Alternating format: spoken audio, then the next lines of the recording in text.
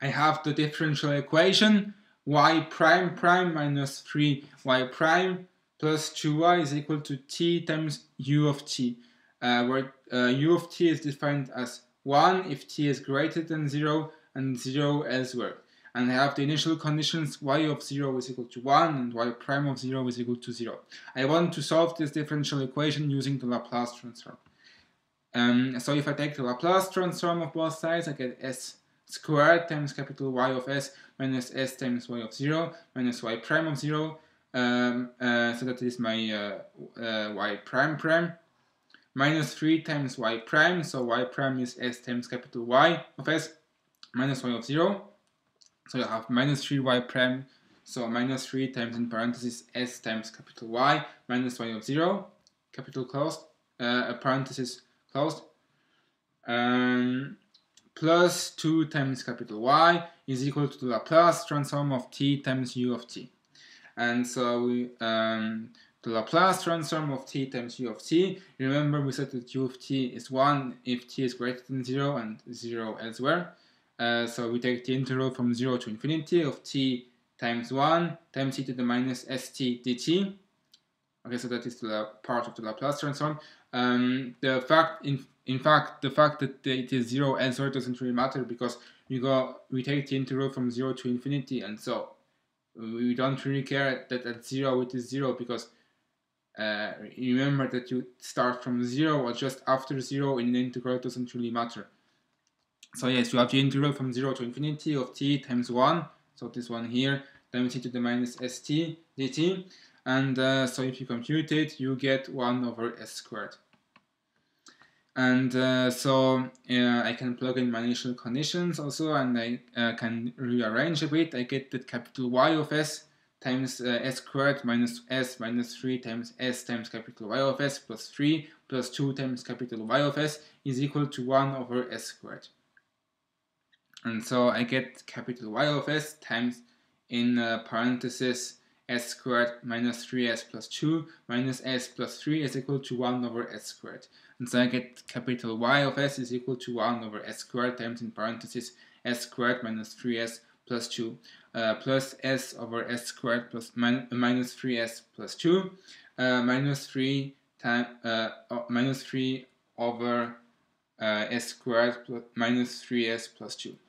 And so I can do a partial fraction decomposition for this part here, for this part here, and this part here. So for the first part here, I can write 1 over s squared times s squared minus 3s plus 2 as a over s plus b over s squared plus c over s minus 2 plus d over s minus 1.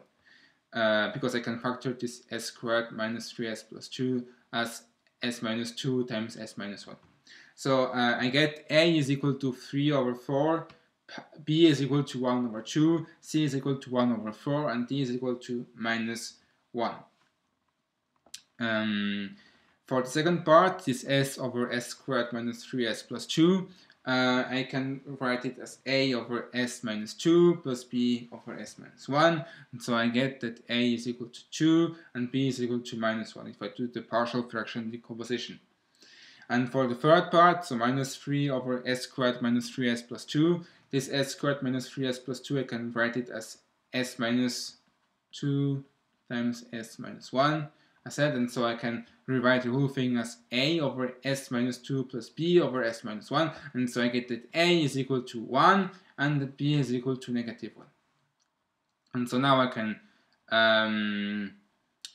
yes, I can, if I want, rewrite it like I have 3/4 of 1 over s plus a half of 1 over s squared plus a quarter of 1 over s minus 2 minus 1 or times 1 over s minus 1 plus 2 times 1 over s minus 2 minus 1 times 1 over s minus 1 plus 1 times 1 over s minus 2 minus 1 times 1 over s minus 1. So here. Okay, so if I take the inverse Laplace transform of everything, the inverse Laplace transform of 1 over s is simply 1, so I will get 3/4, so 3 over 4. The inverse Laplace transform of 1 over s squared is simply t, so 1/2 of that is 1/2 of t. The inverse Laplace transform of 1 over s minus 2 is e to the 2t. A quarter of that is simply a quarter of this e to the 2t. And the inverse Laplace transform of 1 over s minus 1 is e to the t. So minus 1 times that is minus e to the t. The inverse Laplace transform of e to the s of 1 over s minus 2 is as here e to the 2t, and I have a 2 in front, so I have 2 times that. The inverse Laplace transform of 1 over s minus 1 is as said again e to the t. I have a minus in front, so I have minus. Again here I have 1 over s minus 2, so the inverse Laplace transform is e to the t, is e to the 2t. Why is there a 3 here? Wait, why I in?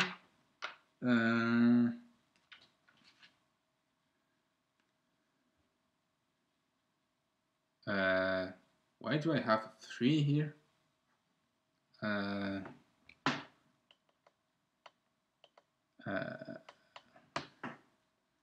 Just looking at my notes if I did something wrong.